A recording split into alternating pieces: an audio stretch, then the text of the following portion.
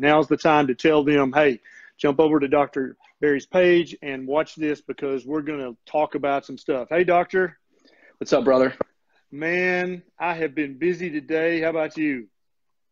You know what? I had the day off, so I had the exact opposite day of you. No, I've been jacked up busy at the clinic, and I thought I had time to get home, and I almost wound up being late as it was. Let me get all my stuff situated here. Okay. Hey, man, how's it going? Good to see you. Good. How are you? Good to see you, too. Oh, man. Busy but good. We're running and gunning, but having a good time. So I'm going to give everybody a minute to jump on. If you're watching this on the replay, make sure and leave your questions in the comments. Dr. D and I will come back and check this for comments every few days, and we'll try to answer all your questions. We're probably going to have a few hundred watching, Doc, and so let me give everybody a moment to jump on. And while we're doing that, for everybody who's watching on the replay, I want you to go ahead and give us your introduction. Tell us who you are and why we should care what you say.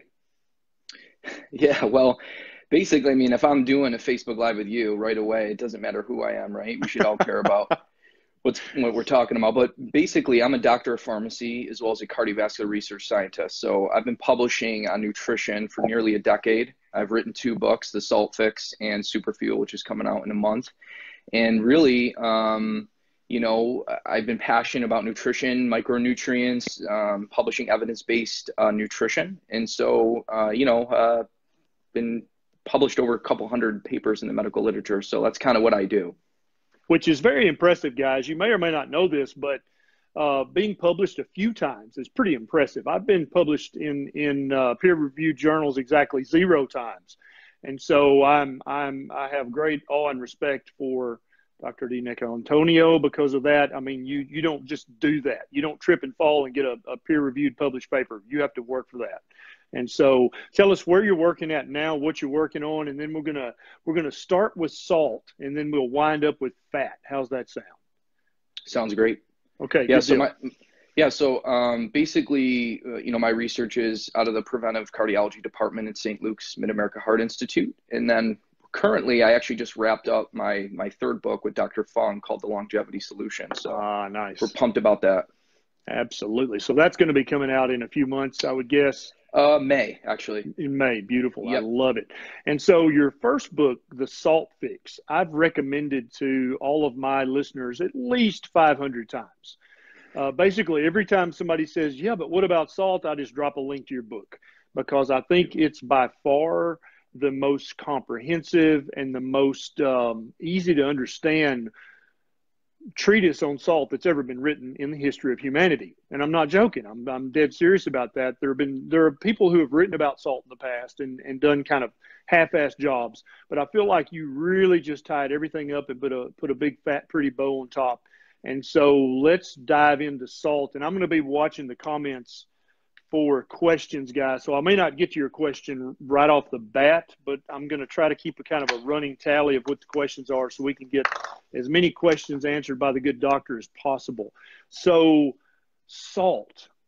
Everybody, hey, Ben Fury, everybody knows that salt is bad for you and that you should really try to strictly limit your salt intake so that you don't have a heart attack and you don't have heart disease and heart failure, right? That's what we've been taught for the last, 50, 60 years? Yep. So dive into the salt wherever you think would be the best place to start. I've read your book and I've recommended it, like I said, 100 times.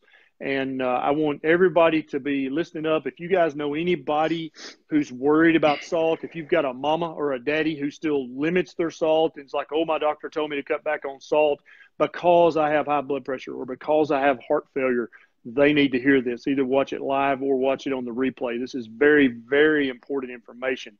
So jump in, Doc. Start wherever you want to, and let's talk about salt.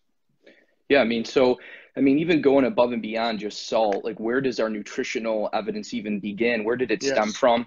And it really all comes back to the 1977 dietary goals. And that was the launch pad for the 1980 dietary guidelines for all Americans. So back in 1977, that's when we got the advice to eat a low saturated fat diet, eat a low fat diet, eat a low salt diet.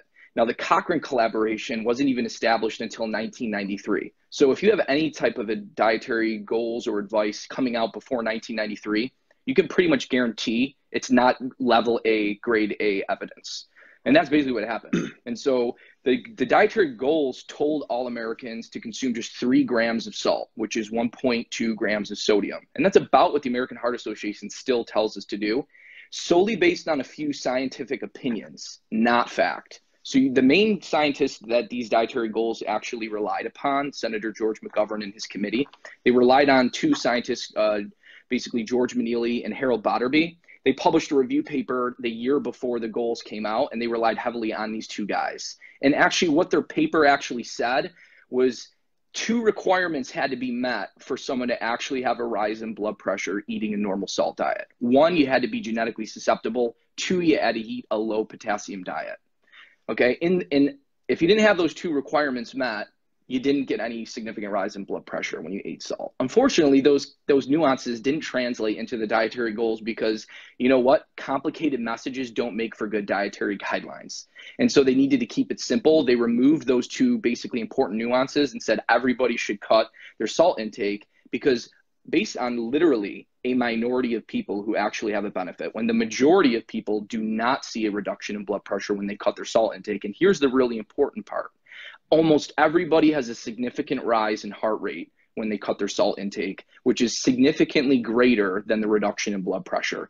So when you combine the 2, blood pressure and heart rate, almost everybody is harmed. And that's not even getting into the surrogate markers of increases in triglycerides. Literally, not getting enough salt causes insulin resistance, which can lead, obviously, to diabetes. Low salt increases the stress hormones, renin, aldosterone, angiotensin II, which stiffen the arteries. Literally, low salt diets can lead to chronic hypertension. And so we fell at the feet of one surrogate marker, blood pressure, and we forgot about all the other surrogate markers that lowering salt worsens.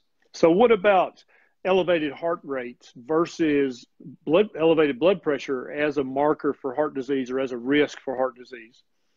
Yeah, so basically, when you look at the actual, what happens to, let's say, someone with normal blood pressure and they cut their salt intake, they get about a 1% reduction in blood pressure, but they actually get about a 5 to 10% increase in heart rate. So when you multiply heart rate times blood pressure, that's what's giving you the overall stress on the heart and the arteries. And when you multiply the 2, it's always significantly worse on a low salt diet. So by cutting your salt, you might lower your blood pressure a few points, but you're going to raise your resting heart rate, which when you do the math actually turns out to be a higher risk factor for heart disease. Exactly. Yeah, exactly. Okay, and so someone missed my sarcasm earlier. I was kidding about salt being bad for you. Salt is very good for you. And that's the whole point of this discussion, is that human beings crave salt for a reason. I mean, animals will walk miles to find a rock or mud that's salt rich so they can lick that. They don't do that because they just love the taste of salt. They do that because sodium and potassium and chloride and all the other minerals found in salt are absolutely vital for your optimal health. They're not optional. And so when you tell somebody, in my opinion, to cut your salt intake, you might as well be telling them to cut their oxygen intake. You're breathing too many times a day. You should stop that. That makes about as much sense as telling a human being you need to eat this minuscule amount of salt each day. It's not good for you. You should get plenty of salt, and we're going to go into detail about that. Where do we go next, Doc? I'm writing down some questions as you talk. Yeah, so basically, I mean, you hit the nail right on the head. We need to start looking at salt intake as how we look at water intake. No one would ever be like, you know what, you should only consume 2 cups of water because drinking more is going to increase your blood pressure by 1%. People would literally look at you and think you're crazy. Right. And so literally the exact same thing is happening with salt intake. Your body controls your salt intake. There's something called the salt thermostat. And it is not just in animals, it's literally happens in humans as well. And when you don't get enough salt, the problem with that is the way that your body tells you to go search and seek out more salt when you're deficient in it is by hyperactivating the reward system in the brain. And unfortunately, sugar can hijack that when you're on a low salt diet, and so can drugs of abuse. And so literally studies in animals show if you make an animal deficient in salt, you significantly increase the risk of becoming addicted to things like cocaine, Adderall, and potentially even sugar. Yeah, and somebody just asked that question, and I was going to get back to salt and addiction. When you're on a low salt diet, you're actually, without doubt, at increased risk of developing other addictions, because that's why the animals walk miles and miles to get to a salt lick, is because they have to have salt. It's not optional. And when you look at a basic metabolic panel or a complete metabolic panel, and you look at how much, what the normal range is for sodium and the normal range is for chloride, you know, we all talk about potassium and magnesium, but when you look at how much salt your body wants in your bloodstream at any given time, it's two orders of magnitude more. It's 100, you know, it's over 100 points more that your body wants sodium and chloride versus how much potassium and magnesium that it wants. And so I'm about to put up a YouTube video that I made at lunch today, quickly because I was late. But it's talking about the addictiveness of junk food.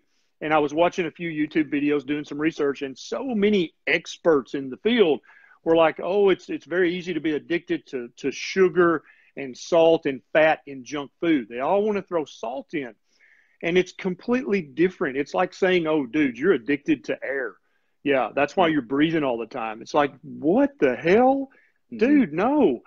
You have to have air or you will die. You have to have a certain amount of salt in your bloodstream or you will die. Like, it's not optional at all. Right. And so when an expert tells you, oh, you're addicted to salt, that's baloney is what that is. It makes no sense whatsoever. Yeah. And so here, just to kind of compare the two between you have 5 grams of glucose throughout your entire bloodstream. You have 16 grams of sodium. And so, you know, when you compare the two, when you eat just one apple, you're getting twice the amount of glucose in that one apple than is in your entire bloodstream. When you consume a normal salt diet, that's only like 1/4 of the amount of salt in your whole bloodstream. So when you look at it between which is the wrong white crystal here, it's really sugar that's driving blood pressure and all these other, you know, heart disease and things like that. It's not the other white crystal salt, which is an essential mineral. Right. It's sugar and its effect on insulin that's actually creating the fluid overload in your body that leads to elevated blood pressure in many, many people. And I'll tell you, Doc, I've had so many people that once they're on a ketogenic diet or some low carb version of that, when their blood sugars come down and their insulins come down, they diurese, get rid of all the fluid, and I have to stop 1, 2, or 3 blood pressure medicines because they don't have hypertension anymore. Once they fix their sugar addiction and get their insulin levels down, that fixes it. And not in everybody, but in so many people, they just don't need blood pressure medication anymore because they're running in the 130s over 70s. And that makes me very happy when I see that, and it verifies what I believe about salt, that it's not a nutrient of concern, just like the American.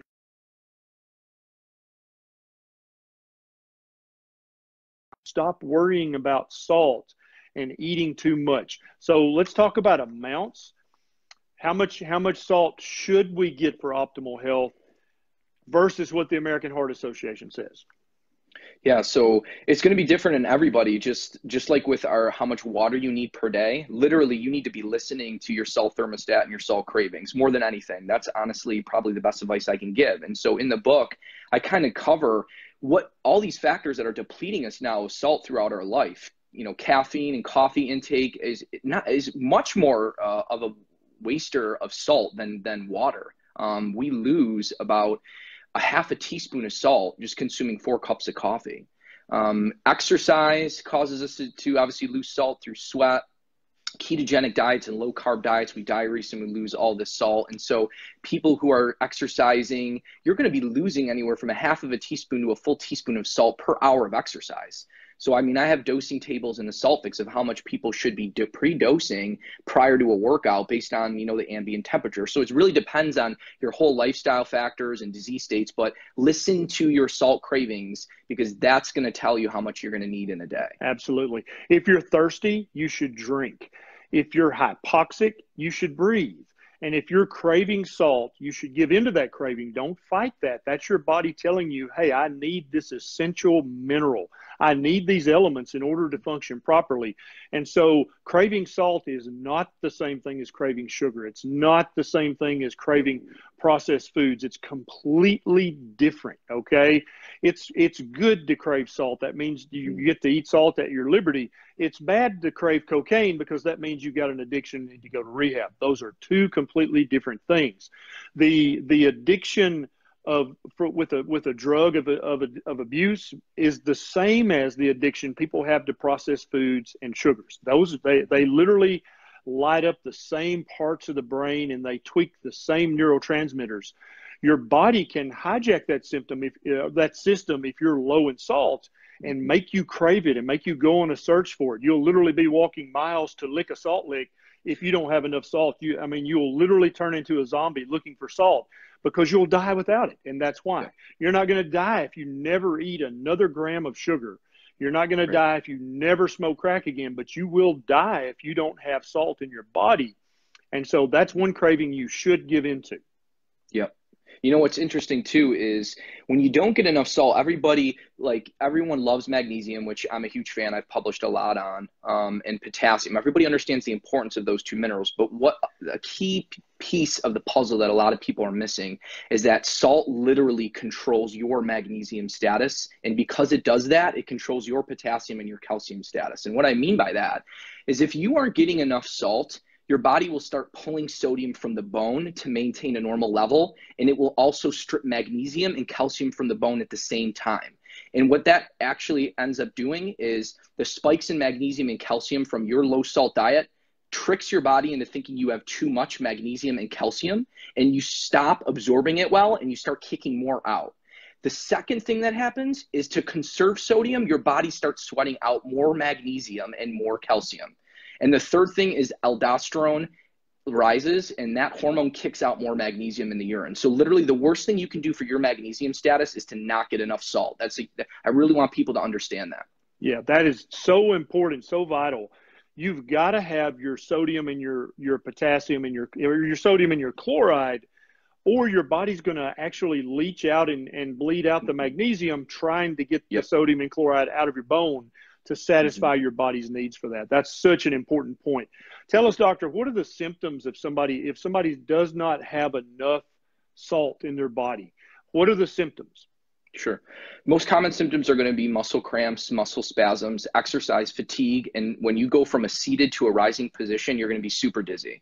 And so anyone who has what's called orthostatic hypotension, when they rise from that seated to standing position and they feel lightheaded, that you do not have enough circulating blood volume. And that is a super quick sign of salt deficiency. Yep. And so fatigue, if you stand up out of a chair quickly, you get lightheaded. Those are classic signs of low fluid status or low volume, which leads directly back to low sodium and low chloride, because your body uses salt. That's one of the many things that salt is used for in the body, is to regulate fluid balance. And if you don't have enough salt, then you're going to have an improperly regulated fluid balance, which could lead to a low fluid balance. And then you're going to be lightheaded, because that's going to make you effectively hypotensive or have low blood pressure, even though you might not. Yeah, exactly. And a lot of people get confused too, because they say, well, you know what? My sodium levels are normal. So that must mean I have a normal salt level. Very good. Let's talk about that. Yeah. And so, one of the quickest ways you can check on a lab if you're salt deficient is not necessarily look at the sodium level in your blood, but to look at the BUN. If you have a normal water intake and you have a high BUN, that means you don't have good renal blood flow or kidney blood flow. That is directly caused by not having enough salt in blood circulation. And so one of the quick ways you can check on a lab that potentially indicates salt deficiency is an increase in blood urea nitrogen. And what about the BUN to creatinine ratio? Does it give you the same picture, or is that more just a fluid status lab?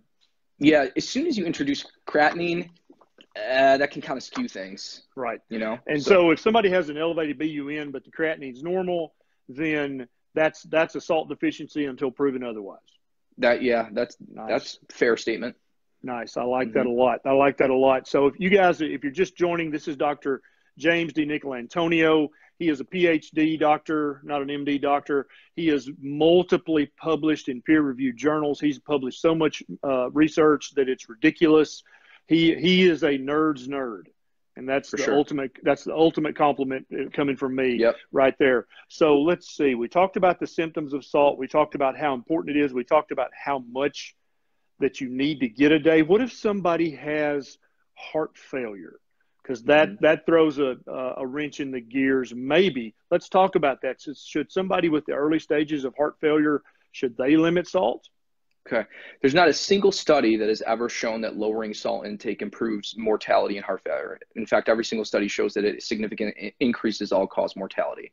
So when you have someone with heart failure, they're already on probably a thiazide diuretic like hydrochlorothiazide or chlorthalidone. They're already on a loop diuretic. You're already putting them on an ACE inhibitor, an aldosterone blocker. These are things that are basically ridding the body of salt. And so literally the most common symptom in heart failure patients is low sodium levels in the blood. Literally about 1 out of 4, 1 out of 3 heart failure patients have this. Yes. And so if you don't get enough salt, the problem is it doesn't allow the diuretic to work. The diuretic has to get into the kidneys, and there has to be good blood flow to the kidneys to do that. And so when you up your salt intake, it literally improves the kidney function and allows the diuretics to do what they need to get the extra fluid out. And so what ends up happening in heart failure is you actually have an over-retention of fluid compared to salt. You need to get rid of the extra fluid, not drop the sodium.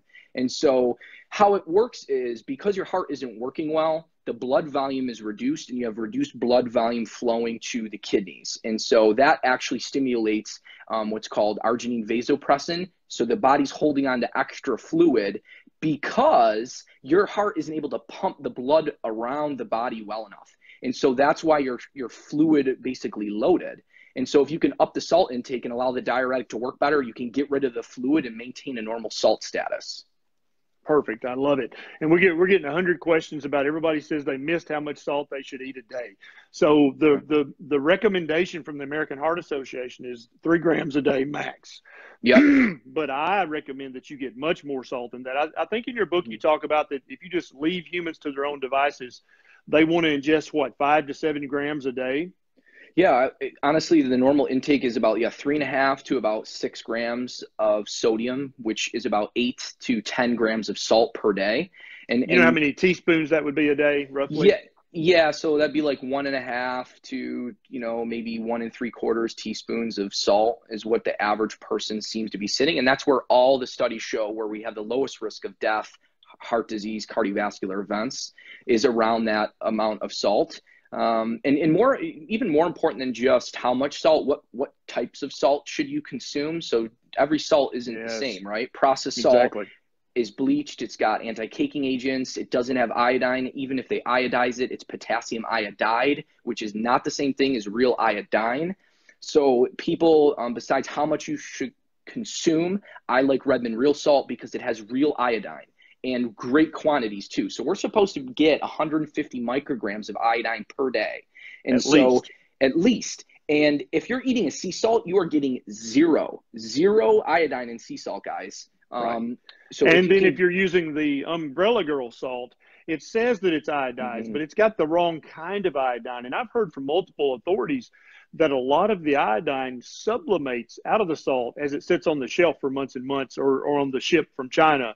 And so Umbrella Girl salt says it has iodine, but it's not any kind of iodine you can use. And probably by the time it makes it to your kitchen, most of the iodine has sublimated or it went from a solid to a gas and just left the salt.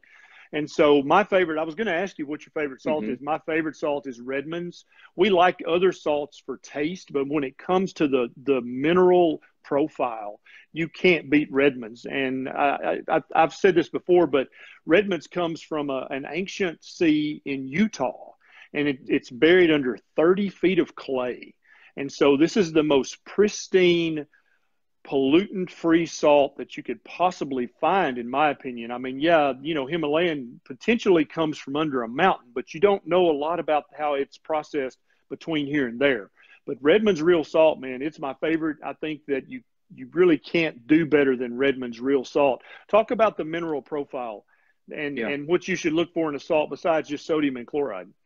Yeah, so Redmond's will give you, if your entire daily intake of salt comes from Redmond Real Salt, you're going to get about 170 micrograms of iodine. Compared to if you grab a regular sea salt, you'd be lucky to get 5 micrograms of iodine. Right. And the problem with sea salt too is our oceans have 15 trillion tons of plastic, and this is getting into the sea salt, right? And so when you're pulling from an ancient ocean like Redmond, you're not going to have the microplastics and nanoplastics as well. And then it also has great amounts of calcium. You'll get about 40 milligrams of calcium too, and it's got decent amounts of magnesium. It's definitely a high mineral salt.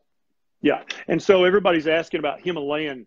Unprocessed Himalayan salt is fine, but it's going to be low in iodine. It does have other minerals because it's an unprocessed salt from an ancient sea, but it doesn't have any iodine. And so if you're going to use Himalayan, you probably need to supplement with something like the Lugol's 2% that I talk about all the time. 1 or 2 drops of that a day is going to give you about 1.5 milligrams, which is way more than the minimum. But as Doc knows, if you've got normal kidney function, you can't overdose on iodine. Any extra that you take, you're just going to urinate it away. And the same goes for salt as well. And so you absolutely want a salt to taste. And I think, and I've been doing this for years, Doc. Every time I have a cup of coffee, I'll put a pinch of Redmond's in it, right? Nice, and I've actually grown to like my coffee salty. But then also I know that every cup of coffee is going to make me urinate away a little bit of salt. So I'm replacing that as I go. Yeah, I started telling people to start salting their coffee when I published in Mind Body Green how much salt we lose when we drink coffee. Absolutely. And it kind of started absolutely. trending, how much salt are you putting on your coffee? And it actually does cut the bitterness of coffee. But another interesting point about iodine is we lose actually a tremendous amount in our sweat. So besides salt that we lose in sweat, we actually lose between 50 and 100 micrograms of iodine per hour of exercise. I mean, you can literally lose more than the recommended amount that you're supposed to ingest in a day in 1 to 2 hours of exercise. And athletes, they're constantly sweating out salt and iodine, and they're never using real salts to replace that iodine. They're slowly becoming depleted. Right. And there are parts of the country, even back in the 20s and the teens, the soil was iodine depleted. There was just no iodine. And it's like the Minnesota, Wisconsin, Iowa. It was called the goiter belt because everybody there had a goiter or a swollen thyroid because the thyroid was having to work so hard because there wasn't enough iodine. And now it really doesn't matter because, almost nobody grows their food locally anymore. More and more of us are starting to do that, which I think is an excellent thing. But a lot of soil is just depleted in iodine.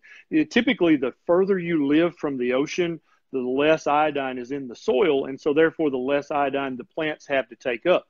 And so to salt your food to taste with a good sea salt that has iodine in it is vital, I think, for good health and longevity and increased health span, which is what we're all really after.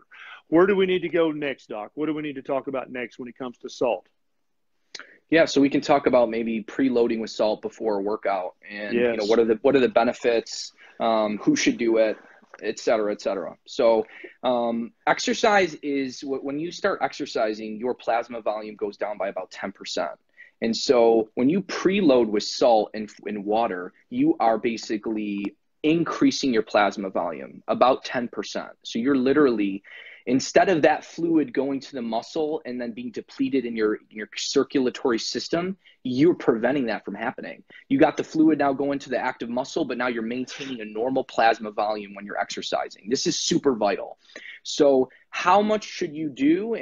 Basically, my book lays it out in a couple nice tables, but a quick kind of napkin type of calculation and how I kind of think about it is if you're exercising in an 80 to 89 degree Fahrenheit temperature, about a half a teaspoon of salt with about 12 ounces of water, about a half hour before you do that. And honestly, it's going to work wonders. Regardless if you're lifting weights or running, doing, HIIT, high intensity interval training, it's going to benefit you because if you're lifting weights, you still have blood flowing to the muscle. It's going to help with the pump. It's going to reduce improve your circulation so you don't have the dizziness that people get, especially when they go from when they're doing squats or they're doing elevated sit-ups.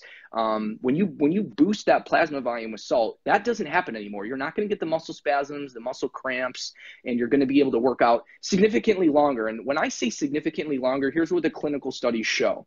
When you preload with salt, and you give yourself about a teaspoon of salt, and you're about to work out at about 89 degrees Fahrenheit, so fairly hot, it allows you to exercise 21 minutes longer before you become fatigued. 21 minutes longer. I don't know of a single natural substance that can allow someone to work out that much longer before becoming fatigued.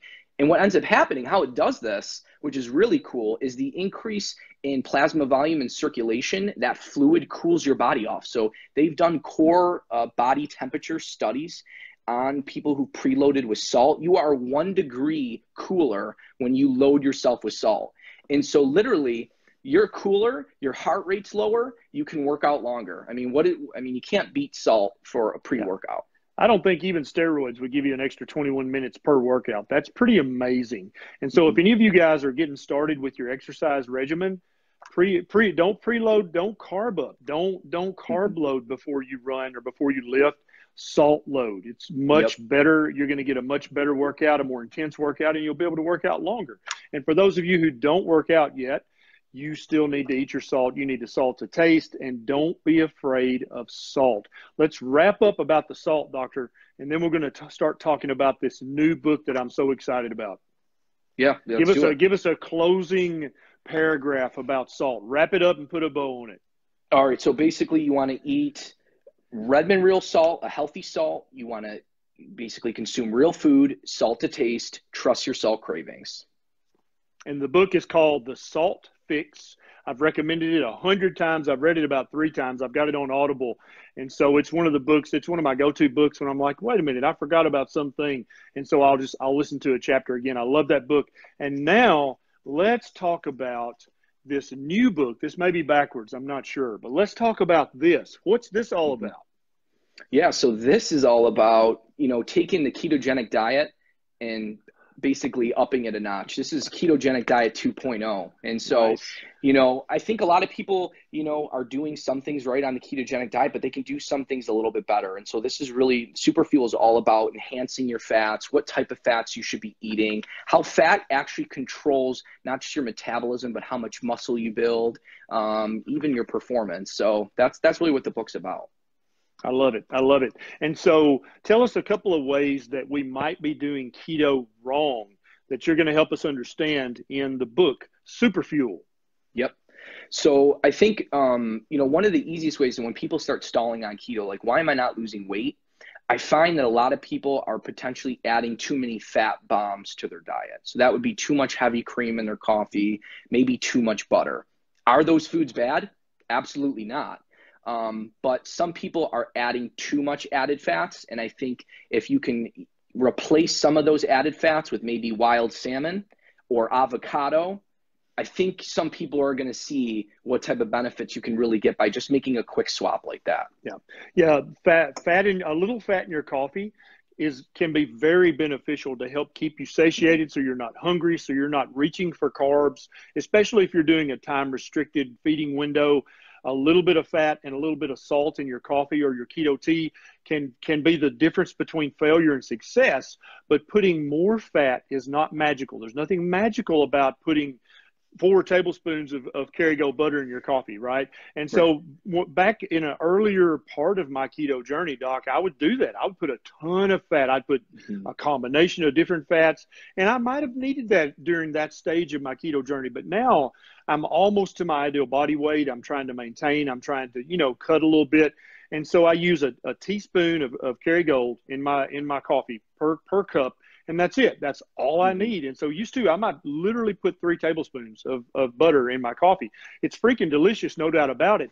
And if you guys are still making gains, if you're moving and making positive improvement, keep doing what you're doing. But if you stall, that's when it's time to start thinking about this new book, Superfuel, and saying, hey, I personally, Doc, I don't think you can eat too much fat and make yourself gain weight. At least I haven't seen that happen in clinical practice. But you can sure enough slow down your weight loss, or you can stall your weight loss if you're using too much fat in the way of keto coffee or in fat bombs. And so during one part of your journey, you might need those. But as you continue and as you make gains and as you try to lose even more, you're probably going to start to use the fat just as a very specific tool. If you're hungry, a little fat in the coffee. If you're not hungry, salt your coffee and move on. Yep, exactly. I love it. I love it. And so is Superfuel available now, or is it pre-order? Where are we at on that? Yeah, you can pre-order it. It'll be available November 13th. So November 13th. And I got an advanced copy so that I can read this thing and then talk it up to the heavens, because I think there's a ton of great information in this. So it's available for pre-order now on Amazon. Yep. And then absolutely, if you guys don't have a copy of the Salt Fix, what are you doing? Turn this off right now and go to Amazon and buy a copy. It's on Audible, it's on Kindle, or you can get paperback or hardback, I think. Yep. Is that right? Yeah, That's right. absolutely. All right, doctor, thank you so much. I know you've got some little ones you got to get in the bath and get in the bed, and we Yeah. really appreciate you taking the time to join us. If you wouldn't mind every day or two, if you just pop back in and scroll through and answer a question or two, my people love it when you do that, and that helps them. That helps if they're wanting to connect with you. Also, somebody said that they couldn't like or follow your Facebook page, that there Yeah, maybe is a problem. they got to go to my Dr. James DiNicolantonio Facebook page. They got to follow me on the Gotcha. doctor page. Okay, so go to that page, and we'll put a link in the show notes so that you'll know which one to go to. I'm going to put a link to Super Fuel so you can go ahead and pre-order that. And I'm going to put another link for the 1,000th time to the Salt Fix, because if you don't have that book, you need it. Yeah, and let us know. I mean, maybe we should, go and do, another interview on super fuel and the intricacies, what fat people should eat. If a lot of people want to do that, we could maybe connect again on that topic. Absolutely. And so, yeah, maybe when it gets closer to going live, we could come back Sure. and do a second one of these and just focus on keto 2.0, as you called it. I like that a lot, because so many people have made great gains with keto, and then they stall out and they're like, what the heck, man, I'm doing everything. I think I'm doing everything right, but why have I stalled on my weight loss, or why have I stalled on whatever your health goal may be? And I think that's when the time comes for books like Super Fuel. And I love it. The Ketogenic Keys to Unlock the Secrets of Good Fats, Bad Fats, and Great Health. What a subtitle. I love it. Doc, thank you so much. You guys go follow this guy. Get this guy's books. It's going to make you have better health, a better health span, and a longer lifespan. Thanks for having me, Ken. Hey, man, I'll see you soon. All right. Yeah. Later. All right. Later. All right, guys, there you have it. If you missed any of the stuff we talked about, you're welcome to watch this on the replay. Thank you so much for joining us today. If you know if your brother, your sister, your next door neighbor is still afraid of salt, they need to see this video. You can share this on your Facebook page. You're welcome to share this in any group that you happen to be a member of on Facebook. You can send an email. You can send a text message. So many people are still afraid of salt. And it's not that it's like, oh, it's sad that they're not able to use salt in their diet. No, it's actually bad for their health if they're not getting enough salt. It is a big medical deal if they're not getting enough salt. And so please share this, and thank you so much for joining me. Next time I grab a big, fancy, famous, intelligent doctor, I'll be sure to drag him on this page and interview him so you guys can learn even more, okay? This is Dr. Berry. I'll see you next time.